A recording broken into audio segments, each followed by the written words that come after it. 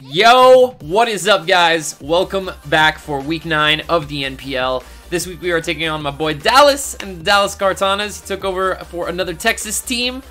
Trev, who decided to leave us, unfortunately. Done with league format for the time being. We'll see if he ever returns, but Trev's still around in the community. Great guy. Loved having him around. Dallas is back in the NPL. He was there for up until Season 6, I believe. Maybe halfway through Season 7. I'm not exactly sure, but he has made his return, and we are taking him on this week. Trev's team was one of the teams that I was fearing playing. Looking at the matchup, I had a very difficult time prepping for this team. Finding checks to his offense, well, Dallas's offense now is very difficult. Mega Mawile with the team that I have is nearly impossible to switch into. Cloister being the only thing that is able to eat a hit. Everything else does not eat a hit from Mega Mawile. Like my main defensive options, Yuxi does not take knockoff. Meloetta doesn't take knockoff or play rough. Like Como doesn't take it. Mega Arrow can't take Iron Head. Neither can Coco. Like there's just too much that Mawile can bring. And then I still have to prep for Salamence, Calm Mind Reuniclus, Life Orb Respect Starmie.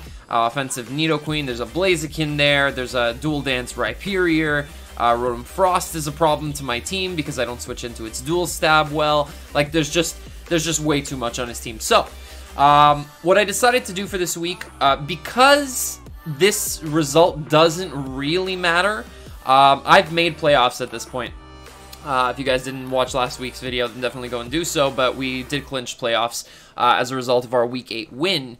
So, I decided, you know what, I'm going to take it a little bit easier this week. Well, easier. I actually went hard, as you guys are going to see, but basically what I decided to do was bring something that I hadn't brought yet, and that's Hyper Offense. So you guys are going to see the team. It's really geared toward just going crazy against Dallas's team. So, first mon we have here, Captain Crunch, Coco. Making it this week with a Tapunium Z. First time I'm running that with Nature's Madness, Grass Knot, Hidden Power Ice, and of course main stab being Thunderbolt. My idea here is his switch-ins to electric moves are his Nidoqueen and his Rhyperior. Those come in on a Z Nature's Madness, a Guardian of Alola, and they die to Hidden Power Ice or Grass Knot respectively. So that's how I'm going to get rid of his checks to Coco. If he brings both, then he brings both, but that means that he's also less offensively oriented on his team, obviously. He doesn't need a lot of offensive options to beat me, but it does mean that there's less scary things to deal with, so that was the mindset going in with this Coco. I actually have to find my window where I have my team builder up, and there it is, and I'm just going to slide it over here. There we go. Don't mind that. Anyway, next up we got Mad. Diggersby coming with a Yachi Berry. I expect to lead with this thing. There isn't much on his team that can knock this out immediately. I've got Earthquake, Quick Attack, U-Turn, and Ice Punch. No return, unfortunately. But I do have Ice Punch, which hits, of course, the Salamence, the Nidoqueen, the Rhyperior for super effective, even though Earthquake hits it harder. It's basically just to catch switches. Essentially, it hits the Whimsicott as well. Earthquake pretty much hits everything else. Reuniclus, Mawile, I can U-turn out on Reuniclus as well. The Blaziken, the Persian I can U-turn on. This array of coverage is really good for me. And Max Attack Adamant obviously means that things like non-fully defensive Porygon 2 with an Eviolite cannot check me well. I do have the Yachi Berry for its Ice Beam, as well as like Mega Mawile's Ice Punch. There's a lot of ice coverage that he can run on his team. So I'm covering quite a bit of it with the Yachi Berry. And then the speed is just to outspeed, what was it again? I think max speed, maybe I max speed Adamant Blaziken, if I'm not mistaken. It could be that, it could be something else. I'm looking at his team and I'm trying to figure it out. I think I just went like as much speed as possible, and then a little bit of bulk. But yeah, again, hyper offense, so keep that in mind. Next up we got Terror. Coming with Earthquake, Stone Edge, Crunch, and Stealth Rock's Max Attack Adamant once again. Enough speed for his Starmie. Obviously, sorry, I forgot to mention that that Coco had enough speed for his base 110, which at this point I cannot remember what the heck that is. I'm looking at his team and I'm like, wait a minute.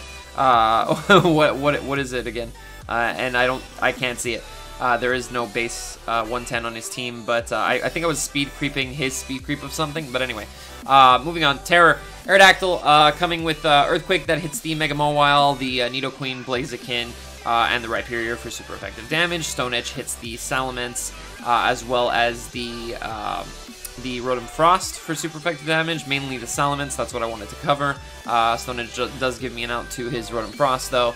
I've got Crunch on there, which hits the Starmie and the Reuniclus for super effective, and then just Stealth Rocks because I'm going to need rocks if I'm going to be running Hyper Offense. I need to break Sashes. So next up we got one that I've been dying to use actually since the beginning of the season, which is Meloetta but Pirouette. As you can see, we have Relic Song on this set. I am Max Attack Adamant with a Max Speed nature as well. Max Speed Investment, excuse me. With Close Combat, Ice Punch Knockoff, and Relic Song. Very similar coverage to Arrow, actually, in the fact that it has Dark and... well, actually, just Dark. But it has Ice Punch just like Diggersby. And it's got its Fighting Stab, which is really good against this team, against the Persian, the Rhyperior, the Porygon too, especially. That's going to be my main way of breaking it. I've got Knockoff for the Reuniclus for the Starmie, and then Close Combat just hits everything really, really hard. Ice Punch again, mainly for the Salamence. I do outspeed it if it doesn't have a Dragon Dance or if it's not Scarfed. And that also covers the Nidoqueen because I can't hit it super effectively with my other stab being, well, with my main stab that I'm bringing being Close Combat. Got a Life Orb for extra damage because I don't expect to need to take hits with this thing realistically, so much damage output as possible. Moving on, we got Sasaki, our Samurott coming for the first time. We got Liquidation, Megahorn, Aqua Jet, Swords Dance with a Mental Herb, the very interesting set. What I expect is his Whimsicott to come in on me if I Swords Dance on a free turn, like against something, for example, Nidoqueen, right? It can't knock me out from full. I get up a Swords Dance, he goes into his Whimsicott, tries to Encore me, Mental Herb pops, Megahorn knocks him out, if he's not, like, max defense. So, that's going to cover that, and then Liquidation and Aqua Jet just put in work on his team. Like crazy amount of work. The only thing I can't really hit is the Salamence, but everything else on my team right now can hit Salamence, so I'm not worried about that. I expect to get rid of that early on if it does come. And then of course just Torrent boosting the +2 Aqua Jet is going to be mental. And then finally we got Shiapoof, our Hustle Durant, Choice Scarfed once again. Second time I'm bringing Scarf. Iron Head, X-Scissor, Aerial Ace, and Baton Pass. I think I've explained this set a few times now. Baton Pass for Momentum, Max Attack Adamant.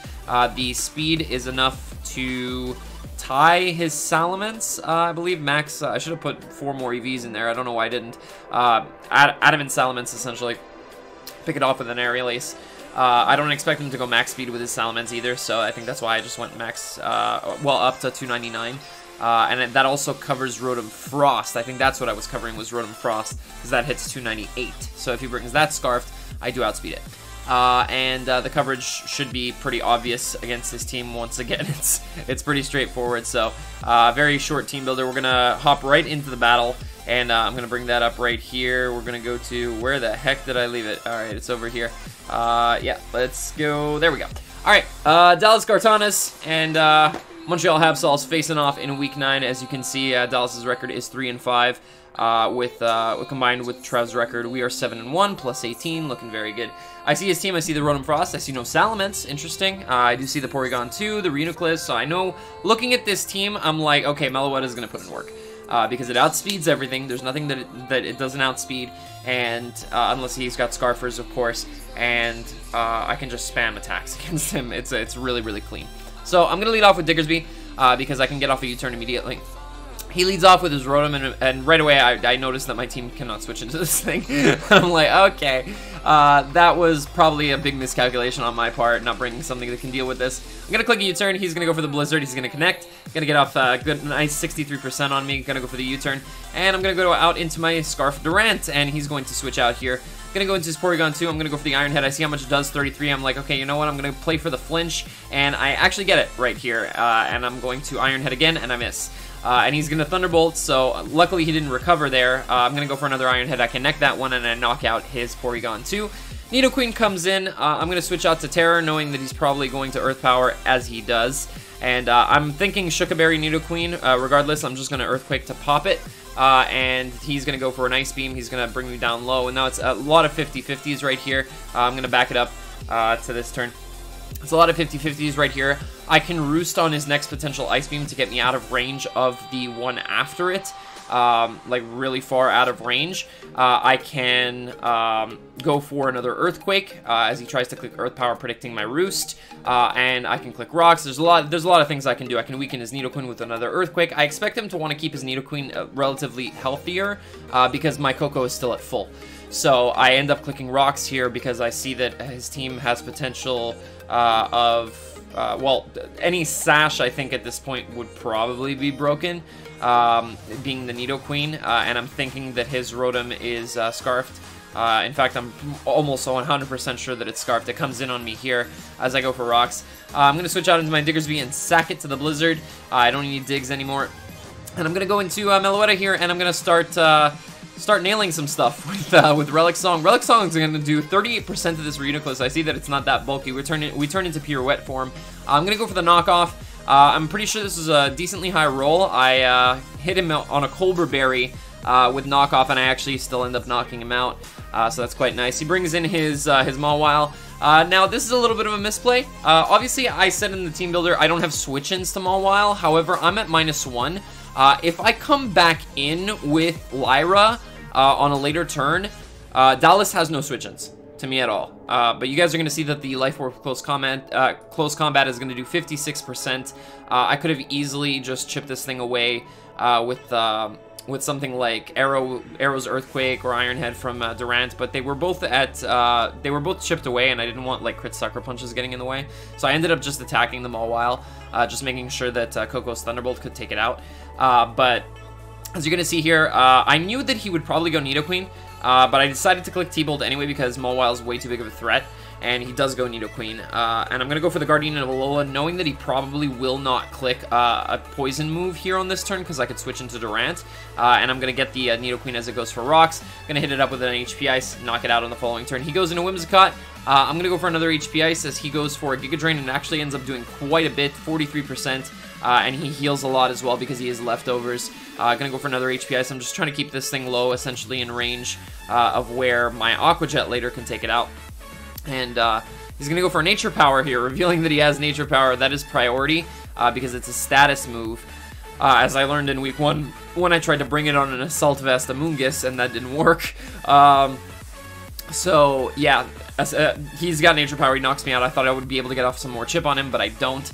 So right here, I'm forced into Arrow. I'm forced to click Stone Edge. As he goes for Nature Power, that's obviously going to do nothing because it's normal right now. And I'm going to knock out the Whimsicott. He's going to go out into his Rotom, and he is going to click Thunderbolt. He's going to knock me out. Thunderbolt knocks out the rest of my team from here. However, he is Choice Scarfed. I know this for a fact now because he just came in on my Aerodactyl, and he's faster than me. So, I have a few plays. I can go into... well, I have one play, which is Durant. But I have a few plays once the Durant comes in. I can click Iron Head. Guaranteed knocks out the Rotom. His Mawile is at 38%, by the way. His Mawile is currently at 38%. You guys saw my set in the team builder. If you didn't, I have Baton Pass, I have Iron Head, X-Scissor, and Aerial Ace. Aerial Ace is resisted.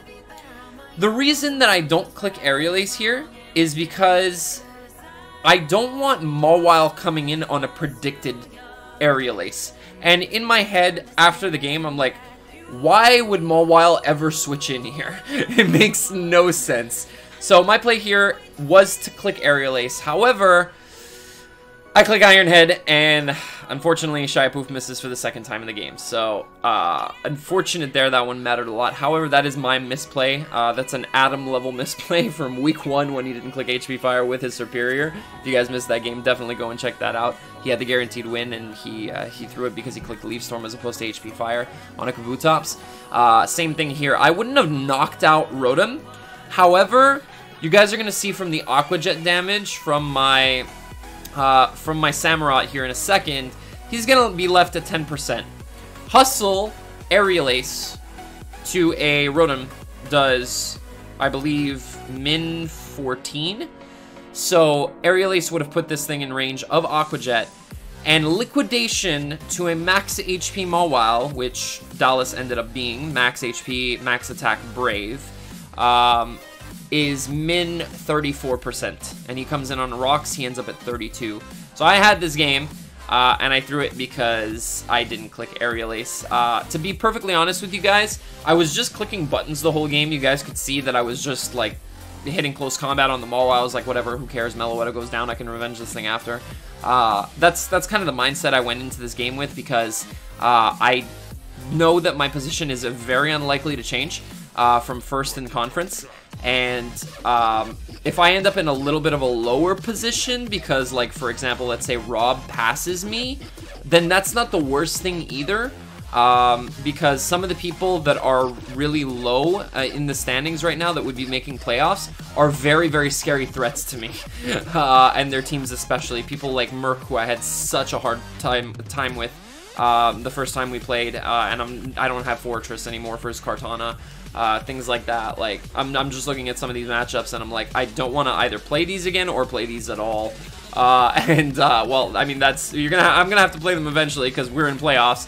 But yeah, that's the mindset that I went in with. I was like, you know what, it doesn't really matter if I get a loss here, and that's exactly what happened. I brought Hyper Offense. I don't know how to build a meme team, but you guys are gonna see something of the sort next week against Maddie. If you have spoilers for Maddie's game, if you haven't checked it out yet, definitely go and do so in the description down below. Oh, also, guys, go and check out Dallas's side of the game.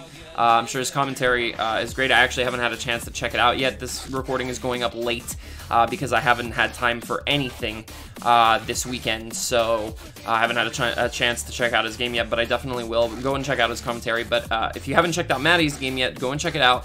You'll see that his differential, our records are, he's 6-3, I'm 7-2. So if Maddie beats me, he ties me in record. However, our differential is too far apart because I'm currently at plus 16, and I believe Maddie is at plus 3, and the best that he could do is 6-0 me, which would still put me above him in terms of differential. So it's okay if I'm talking about my team before we play, after we play. It doesn't matter when I'm talking about my team, but I'm pretty much bringing as best as I could do of a meme team against Maddie. So that's going to be an interesting game next week. You guys are definitely going to want to check that one out. I'm bringing some pretty interesting sets. Yeah, very, very interesting stuff that I threw together really quickly. But yeah, that's it for this week, guys. Unfortunately, we do take a loss, but this one didn't bother me too much. I believe this is Dallas's first win back in the NPL, so congrats to him. I'm glad I was able to give him a win, you know. For me, like I said, it doesn't really matter. So it's an honor playing you, my friend. This is the first time that I actually got to play Dallas. I know how good of a player he is, and next week is the first time that I get to play Maddie as well. So a lot of firsts this season. Really happy about who I got to play this season, and who I got to know better as well this season. But yeah, that's it, guys. Again, if you did enjoy, as always, make sure to leave a like down below, subscribe if you have not already, and I will catch you guys next week. Ciao.